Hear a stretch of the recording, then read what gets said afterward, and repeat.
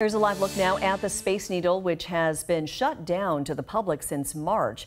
It's getting ready to reopen, and when it does, people will experience safety improvements they can and can't see. I got a tour of the new technology designed to keep visitors safe.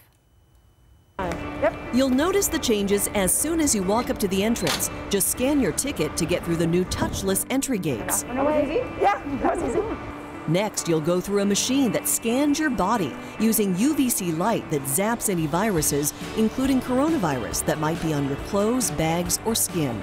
We have UVC, the big stuff that comes through the AC units to clean the air, and then we have the far UVC downlights that constantly cleaning the air. So it's fresh air that's cleaned. Even the elevator, even though it's outside, is treated with ultraviolet light. Welcome to Seattle's world-famous Space Needle. Just a friendly reminder that under Washington state law, you are required to keep your mask on inside the elevator and refrain from talking until we reach our destination. Masks are required, and there's no talking allowed, keeping you extra safe during your 41-second ride to the top. It's touch-free environments. Even our interactives now are just a broadcast mode.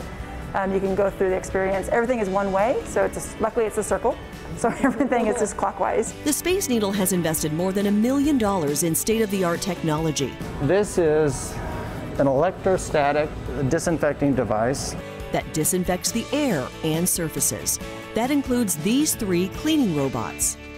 These are designed to go into like an elevator, an enclosed space, and disinfect like a hospital room. Okay? It takes care of air and surface. The Space Needle CEO says with all the improvements, this might be one of the safest places in Seattle. We've built the system that we feel like is about as safe as you could make any environment. A breathtaking and safe place for people to get away and take in the 360-degree views above the city. You know, we did a renovation only less than 2 years ago, and I think people haven't seen the glass floor or this full kind of outer glass area or our sky risers or glass benches. I think locals or kind of drive-to market really haven't seen the new Space Needle. And what's a trip to the iconic tourist attraction without a memento to take home with you? All right, on the count of 3. 1, 2, 3.